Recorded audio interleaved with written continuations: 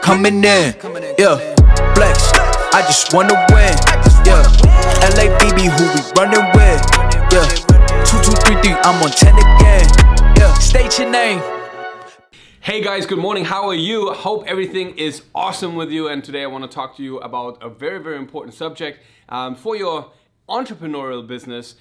People keep telling about that we have to be patient, that we have to learn to be patient in order to be successful. I personally believe that is a real wrong statement, because the impatience that we have drives us to stay creative, drives us to stay hungry, pushes us to reinvent ourselves, to reflect, to adjust, to execute.